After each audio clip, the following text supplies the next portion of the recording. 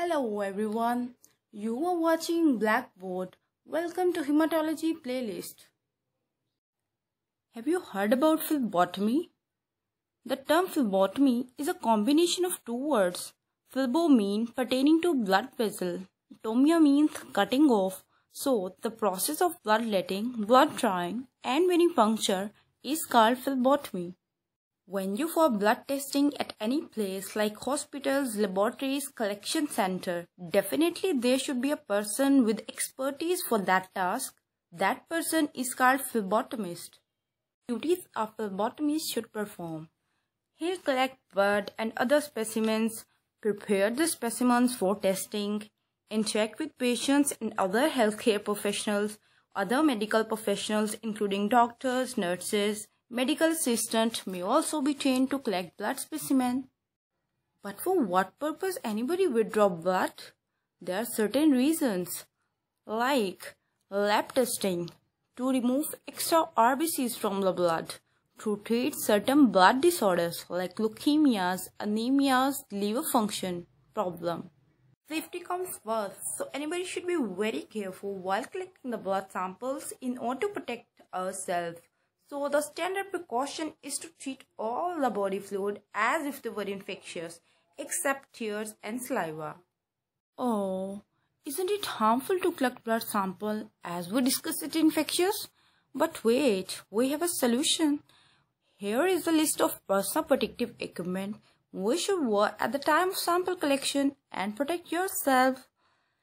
Gloves, mask, gowns and safety goggles. List of materials and tools required for sample collection. Gloves, alcohol or iodine to clean the area, a tourniquet, tube, or containers, a tube holder, needles, tape, and gauze pad.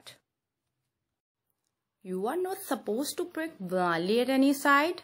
There are certain sides in body where veins are prominent and you have an easy access to them.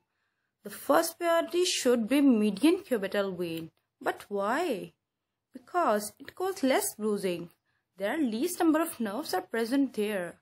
Oh, now I get it. Why median cubital? The second, the cephalic vein, and the third choice should be basilic vein.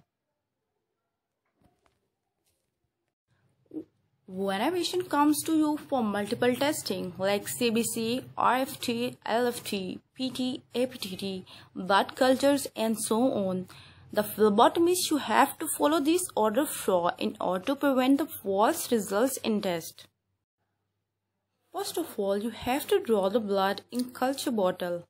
Then moving towards sodium citrate, red vial, gel vial, heparin tube, EDTA tube, and sodium fluoride. Each container is specific for some specific tests. The detail of these containers will be discussed in my next video. Following steps should be followed for sample collection. Assemble the equipment. Wash hands preferably with soaps and then sanitize. Identify and prepare the patient for sample collection. Select the site. As we discussed, it is median cubital. Apply tourniquet, preferably 4 fingers above the prick site. Ask the patient to foam face. This will help to veins become prominent. Put on gloves in order to prevent prick and injury. Disinfect the site in circular motion. Anchor the vein and insert the needle. Release the tourniquet before withdrawing the needle. Apply clean gauze with gentle pressure. This will prevent from hematoma.